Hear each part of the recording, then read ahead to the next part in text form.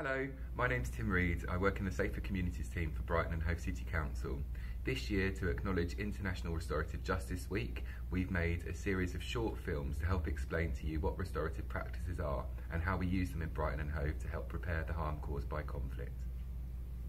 I work for the local authority and the team that deals with antisocial behaviour.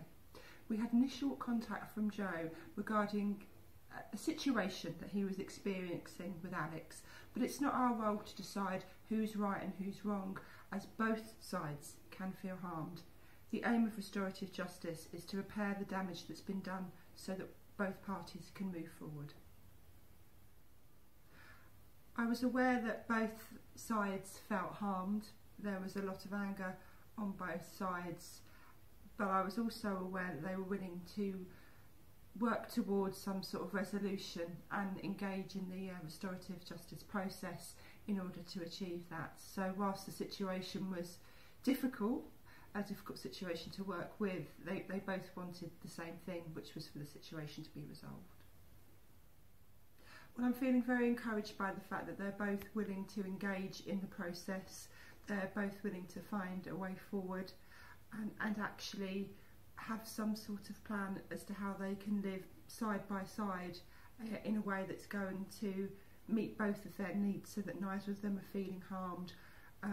Restorative justice is similar to mediation, and I'm hopeful that we can mediate between the two parties and find a positive way forward. The hardest thing for me as a practitioner, I think, was making sure that both sides understand the impact of their behaviour on the other person, in particular the impact of the language that was being used and the harm that the other person can feel as a result of that, and trying to get across that one person's norms might not be another person's norms, and that actually the language that's being used can actually be very upsetting.